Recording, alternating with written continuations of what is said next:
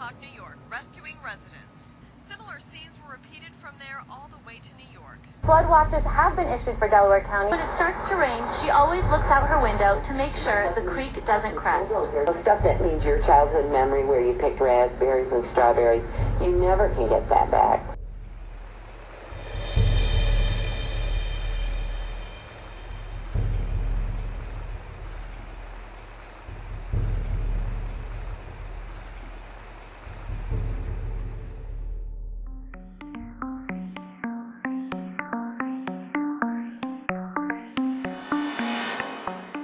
This is almost at the beginning of the headwaters.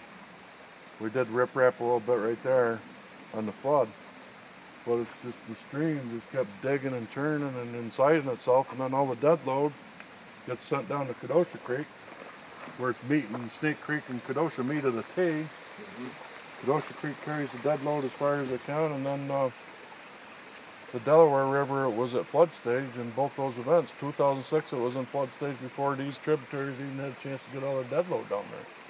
And then it just got deposited on the flat in lower Kenosha, and well, you could see it out in the mouth of Kenosha Creek in the Delaware River. We're destroying everything we do down there if these kind of things don't get addressed too. Then it starts getting on the bedrock, so the stream can't go any deeper there. It's either going to go in the bank or it's going to go into our road. We just play the game of getting our gravel out of the stream down below and bring it back up here and build a road out of it, and do it again in the next storm and the next storm and the next storm. So we got pretty good at it. Some of those trees that are hanging there, and when one of them falls and gets carried away, it doesn't take a rocket scientist to tell you that tree's probably not going to fit through a 3-foot pipe. You know? It's just it's chasing your tail. It really is. We just keep sending the problem further down and down and down and down and down until eventually it's going to be somebody else's problem. It's time to have some science involved. Right. And I know one recommendation was get out of here. Don't even be here. Right. It doesn't make sense. That's all fine and dandy. You just need time. Who recommended that? Mark Land Studies. We're way up above where all the action's happening, where all the concern is. These are potential storage and volume areas for events, storm events, and I think that's one of the things that would be really interesting to quantify. Symptoms, problems. What we've got here is a natural system that is in the headwaters of the watershed, and the headwaters is really where you want to start. The way that the creek is right now, I think, is what Don called a reference area. So there's a gravel base to this that we're seeing here. Look at what we got. We've got root systems of herbaceous material, willows. Look at the shade under here, a little hole way back here. I mean, that's where the fish are going to be. Right. They're going to be in that shade. It doesn't matter how hot the sun is. To close the canopy. The canopy is a small canopy. Insects would drop in here, terrestrials. So that's just a point of reference. Just having a picture of this, to me, is a big deal. Now we're in, this is mucky stuff. Something's holding the sediment back. So that cobble and gravel is now being replaced by, look at what's coming up here as I'm walking. It's just, it's just a sediment plume coming off the bottom. Typically, you dam up the water and you capture it so that it'll run down a race. And that's where you would put some type of wheel that would cut timber probably here. That's probably what this was. You're going to see now a whole different system. Remember, anything behind that dam got trapped up there, so it's hungry coming out of that area. And as we're moving down, there's a lot more of the watershed feeding into it. And the more times it goes to these banks, it exponentially increases the sediment load. The stream cannot move this material. So what happens is the channel moves and it goes up against the valley wall. You get a lot of sediment bleeding out of the banks. Now we're getting down cutting. Instead of having to go a foot, now it's, I mean, what is that, 3.5? I don't know what happened, but something's a little different here. But now we're in the throat. Everybody's down in the throat. Oh, we gotta fix it. It's over here. Put the rocks over here.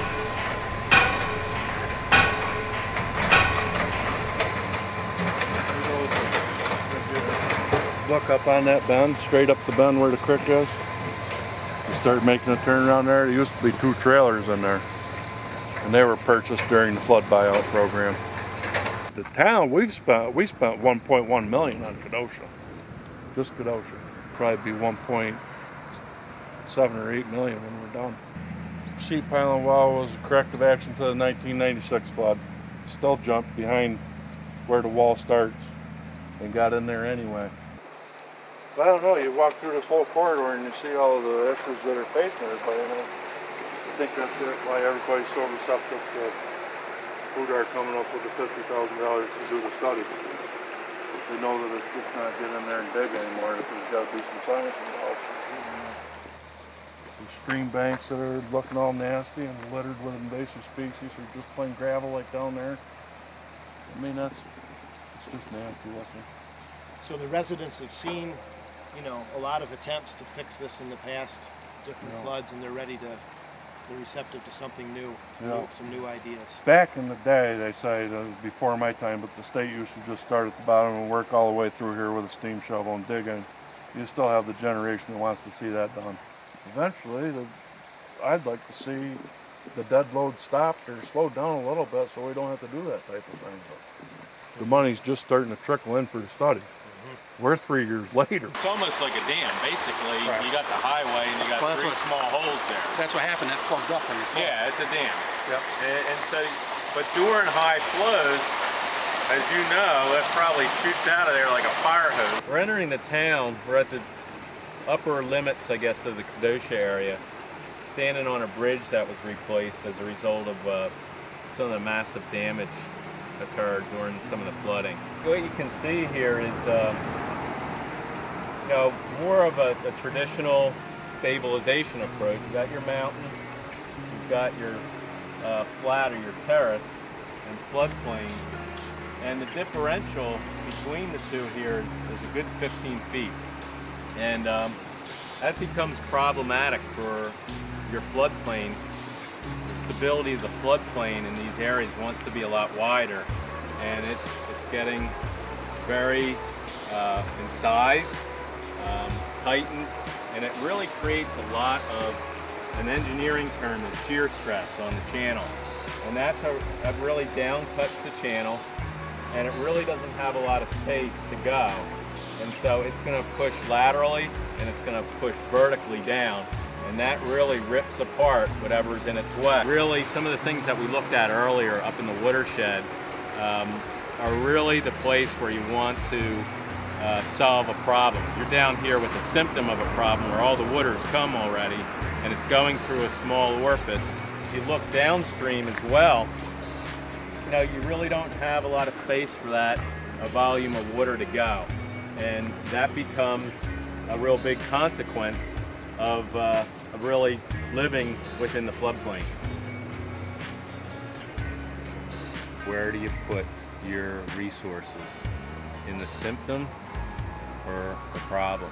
There's so many mouths on this river that had domes of 5-7 feet of material of that size, and that's not the problem. The problem is, why is it there? Where did it come from? How can we prevent that from happening again? Move up in the watershed, and you know what?